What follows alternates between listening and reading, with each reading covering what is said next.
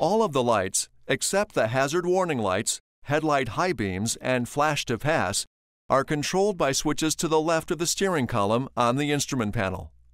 Turn the control to the first detent for parking lights.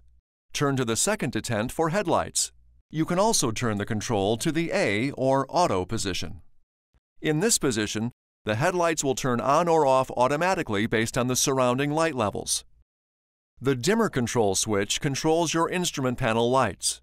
With the parking lights or headlights on, rotating the dimmer control for the interior lights on the instrument panel will increase the brightness of the instrument panel lights.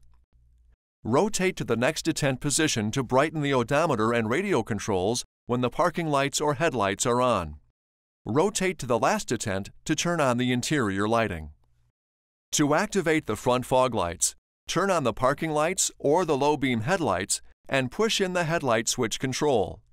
Pressing the headlight switch control in a second time will turn the fog lights off.